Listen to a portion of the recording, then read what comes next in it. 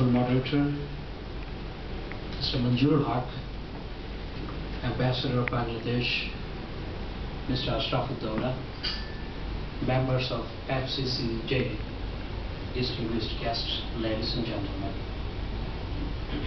Very good afternoon to you all. Indeed, this is an honor to me to invite me here and to give me the privilege to speak before so many learned journalists and media personalities.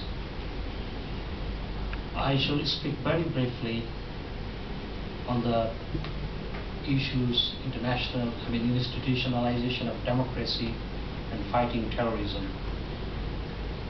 I want to make the session interactive. I think then if the session is interactive, that will benefit us more. You know that Bangladesh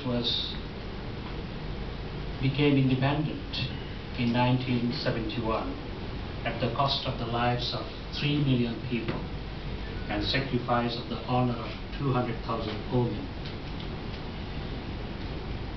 And what led the independence war of Bangladesh? The three elements led the independence war of Bangladesh. That is aspiration for democracy, nationalism, and secularism. Bangladesh is a major Muslim country. Indeed, Bangladesh is the third biggest Muslim country of the world. And the population of Bangladesh today, 150 million people. And that is about 2.5% of the total global population. But we are not suffering from identity crisis, what is the case in many countries. First, we are Bengali, and then we are Bangladeshi. And third comes, we are Muslim. So we are not suffering from identity crisis. And that led the independence war of Bangladesh.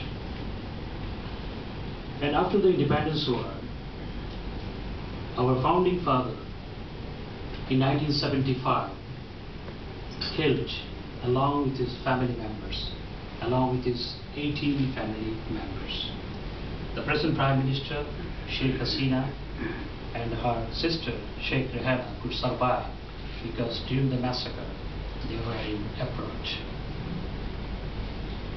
And after 1975, scenario in Bangladesh changed. On the major values that led the independence war of Bangladesh.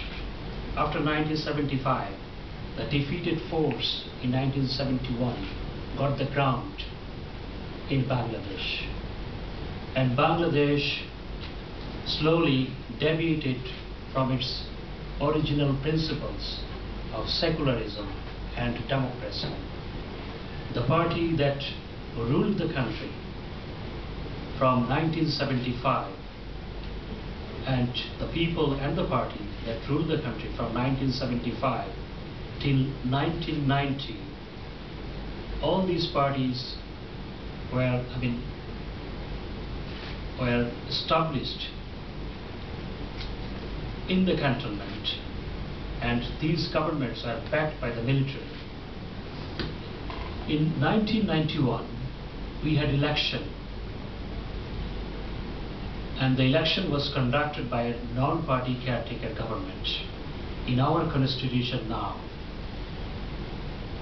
after the completion of the tenure of the political government, the immediate past Chief Justice of the country takes the charge of the caretaker government for 3 months, and their responsibility is to hold the election within this 3-month period. And that was introduced in 1990 first. And after the uprising against the then ruler, General Ershad, the major opposition parties could come to a consensus to form this caretaker government, later which was included in our constitution. Now constitutionally, after the completion of the tenure of the political government, caretaker government takes over. But in 2006, when the then government took the initiative to increase the retirement age of the Supreme Court judges by 2 years in order to nominate the person of their choice as the caretaker chief. Then there was popular uprising in Bangladesh. Then the government that took over, in our constitution, there are few provisions for the formation of the caretaker government. The first choice is the immediate past Chief Justice should take the responsibility of the chief of the caretaker government, and if he denies or if he is unable to take the charge, then the Chief Justice before the immediate past one should take the charge, and if he is unable or if he denies, then any of the justices of the appellate division of the Supreme Court should take the charge, and all these processes, if exhausted, then the President should consult with the major political parties to nominate a senior citizen of the country as the caretaker chief.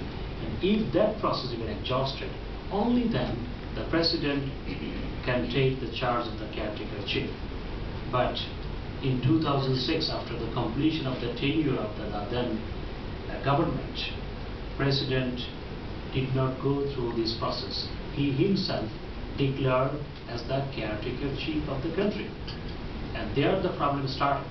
And then there was popular uprising in Bangladesh, and then the military-backed caretaker government took the charge under the leadership of Dr. Fakhruddin, that ruled the country for 2 years, which was, the members of that government mainly was the member of the civil society, but the government was military-backed.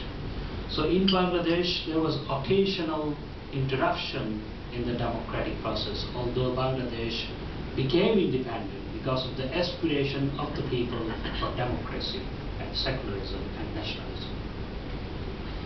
I would not stick to the past. Rather, I would speak on the present context. So in 2008, on 29th December, we had the best election in the history of Bangladesh. We had good elections in Bangladesh in the past. The election that was held on 29th December 2008 was the best one in the history of Bangladesh. And by any international standard, I am proud to say the election was one of the best in the world, because the turnout was 87%. Even for the women voters, the turnout was even more than 87%.